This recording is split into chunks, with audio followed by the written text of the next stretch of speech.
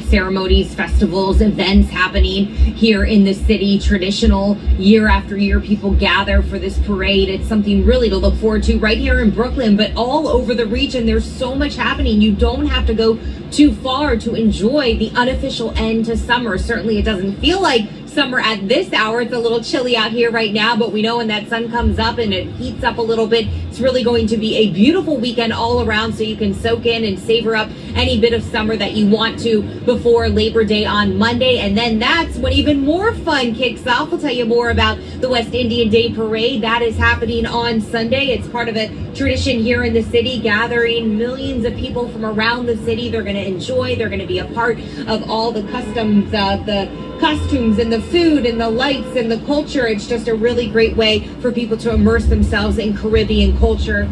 Really, since the early 20th century, under the guidance of the West Indian American Day Carnival Association, this parade has brought so many people together across the city. Now, other ways to celebrate a staycation, well, there's the Met Opera Summer Festival, watching the U.S. Open on the big screens at Hudson Yards, plus a big music festival. The Electric Zoo is this weekend on Randall's Island. Or perhaps a little surf and sand is on your agenda. You can always find the spirit of summer at Coney Island, especially tonight for those fireworks. From the boardwalk food to the legendary rides, and of course, the seemingly endless ocean and sand.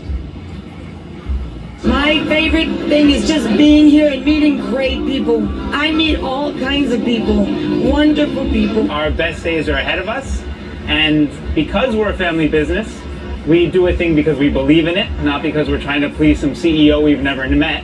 You know, we're not too big to fail here, we're too stubborn to quit.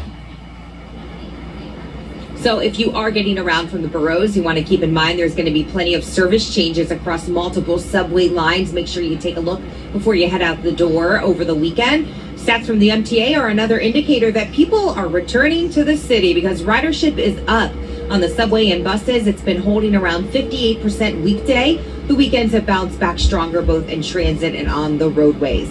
And get this, experts do predict travel numbers this weekend will still be high into those pre-pandemic records. According to Adobe Analytics, travel spending is up 17% compared with 20.